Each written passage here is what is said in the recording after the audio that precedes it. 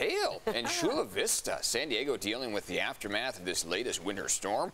We also saw rain, and there is snow in our local mountains. A lot going on here overnight. It's pea-sized hail in parts that aren't used to seeing that here. Nope, that video was Chula Vista, OB, Point Loma. Got hailed on. Yeah, did you? I mean, you didn't hear any of it. I didn't hear anything. I was sleeping like a baby. Sleeping right through it, which is good. I mean, I think a lot of people were woken up to like, what is that sound? We just heard it. Also hail. Something you're not used to seeing, us next to each other, at least for a couple months. So nice to have you back here. I know. It really makes a difference when we're 10 feet apart. We have to be like, hey, Eric, over there. But now I can talk. We could chat about hail and the weather this much closer. It's more of a conversation this way. It feels a lot cozier. Let's go from the hail now to the snow, shall we? Yeah. We'll show you where it is snowing.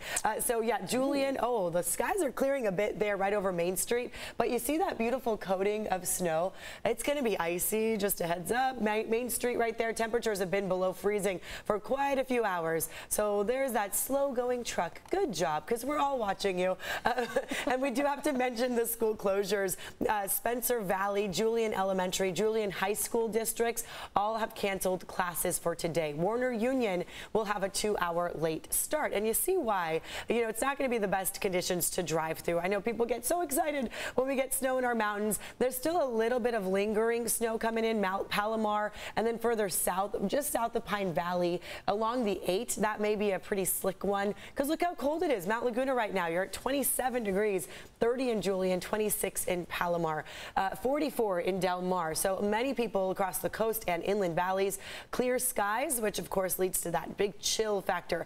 When it comes to traffic, I do suspect that you'll need chains or snow tires at least going up into those high elevations. So as of last night, they did issue chain controls. That's you know, across places like Pine Valley, Sunrise Highway. If you're headed to Palomar, just a heads up, you will definitely want to have those you know, proper precautions, those tools with you to get you through the icy morning. So a big weather day, but also a big day when it comes to our mask rules here this morning. The statewide indoor mask mandate for fully vaccinated people is no longer in effect, and the San Diego Unified School District is lifting some pandemic restrictions. And we have team coverage for you this morning. Chris Groh has more on what students can expect, but we're going to start with Dana Marie McNichol. She explains the changes happening today across California.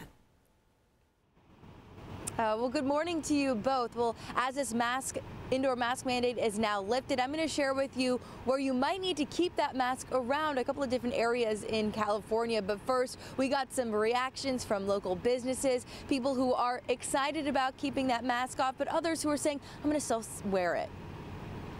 I have a nice face, so I want to show my smile. It's just easier to work. I will still wear my mask. I'm fully vaccinated. I've actually had COVID, but you know, I still got to protect loved ones and other ones that are at risk.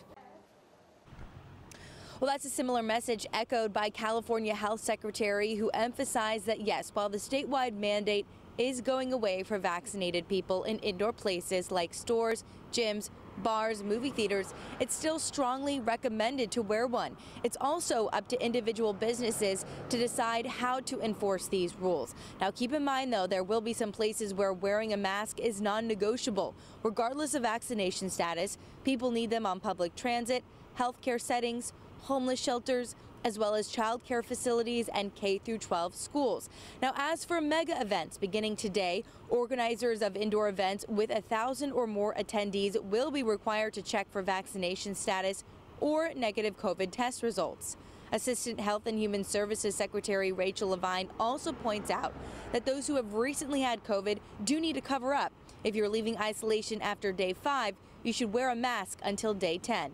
And even with this official mandate going away for those who are fully vaccinated, individuals in California can still choose to require employees as well as customers to wear a mask in their stores. So maybe keep that mask on hand. You never know when you might be put into one of those situations.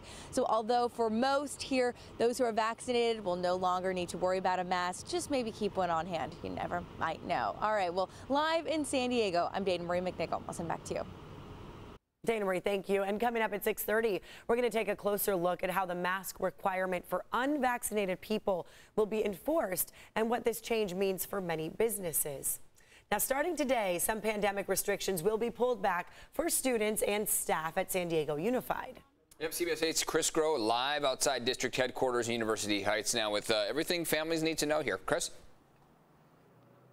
Yeah, good morning, Eric and Netta. And similar to how we are right now, the mask mandate is lifted for when you are outdoors. Now, that goes, of course, for both students and staff. And if you take a look here, again, we'll break down kind of the new changes, if you will.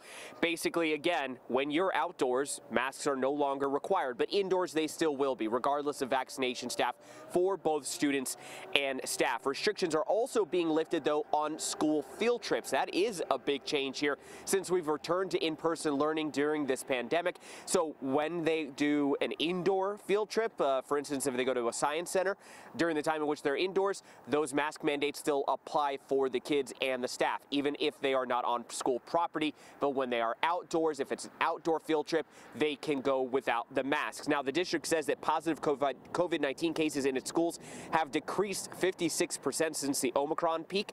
And again, that indoor mask mandate will be reassessed by the state come February 28th. So the district says that it's going to remain in place for at least the next 2 weeks. But in the meantime, they continue to consult with both county and UCSD health officials and experts to try to craft these policies and changes when they can. So again, of course, we'll keep an eye in case anything does change sooner. But for now, that indoor mask mandate staying in place until at least February 28th. Eric and Netta. All right, Chris Grow, thank you very much for that. And this morning, Naval Air Station North Island back to normal operations after concerns over a car bomb led to a lockdown. The Navy says a driver suspected of carrying bomb-making materials pulled up yesterday. The main gate was shut down for nearly 5 hours as officials held the driver for questioning. No other details have been released. Police need your help finding the thieves who broke into a skate shop in Kearney Mesa. It happened at Sin City Skates off Claremont Mesa Boulevard. Employees shared these pictures on Instagram showing two men inside the shop here. Take a look at your screen. They say they stole several things like helmets, pads, wheels, skates, even laptops. If you have any information, you're asked to contact police. Well, if you're an SDG&E customer and you're amped up about these rising electricity bills, here's an opportunity to provide your feedback. The California Public Utilities Commission will be holding workshops on the affordability of the electrical system. These all-day virtual events are open for public comments, and they will be held on February 28th and March 1st. For more information on how to participate, head to CBS8.com and just click on the Help button.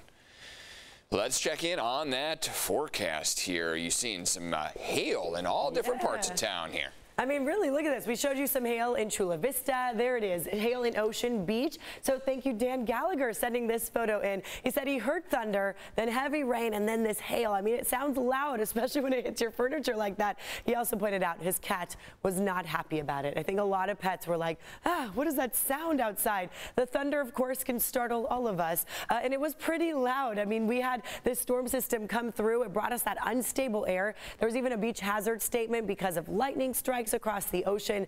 So a lot of that passed through San Diego, the coast, inland, and then what we're seeing right now would be the snow still hanging on across our high elevation. So this is that beautiful view from the Mount Laguna Lodge, the live camera that's set up there. This is the rooftop of the lodge, and then you see, of course, the roadways. That's pretty icy, pretty slick. Snow is piled up on the sides. Those snow plows were coming in. We saw one go through earlier this morning.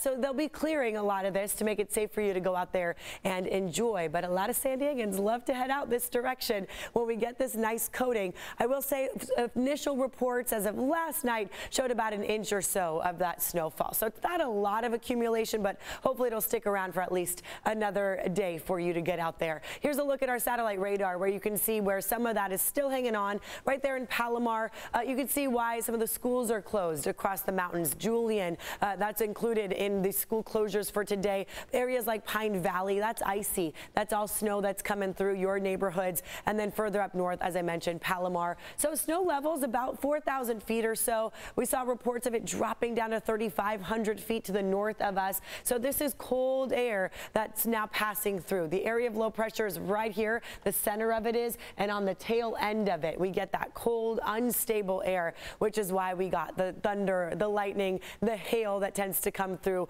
when there is unstable air mass. Now, right now, the cold air mass is hanging on. So you have a lot of clear skies as the system moved along, and that left us with frigid temperatures. It's 43 in Oceanside, 39 right now in Fallbrook, 39 Escondido, 34 in Ramona. So we are just now reaching that sunrise time in the next 20 minutes or so. So we're about to get to the coldest time of our day. Palomar, you're below freezing in the 20s, but look at that big change. I mean, 13 to 18 degrees cooler right now. Our afternoon, you'll be hanging in the low to mid 60s. That includes the coast and inland area. So by about noon, you'll likely see more sunshine at least, but yeah, temperatures will still feel kind of cool, cooler than average before we warm right back up again. Here's a check of what's going on with our traffic. So as of last night, I mentioned earlier, chain controls were in effect, and I suspect that's still the case. We have not gotten the latest update from CHP, but because of the snow and the ice that we're seeing, it's always safe to have that with you if you're going this direction through Julian, Pine Valley. If you're headed along the 8 just into those mountains, it's just a good idea to have that. Take, extra supplies with you if you want to spend the day up there to enjoy some of that snow. Just, of course, respect the neighbors, the residents who live there year round. And then let's also show you what's happening right here in Chula Vista. So on the 5, this is northbound just before the Mile of Cars Way. There's this crash. A lane is blocked, so that's on the 5 northbound side. If you're coming up from Chula Vista through National City, perhaps that's going to maybe slow you down. For now, though, not seeing much slowing.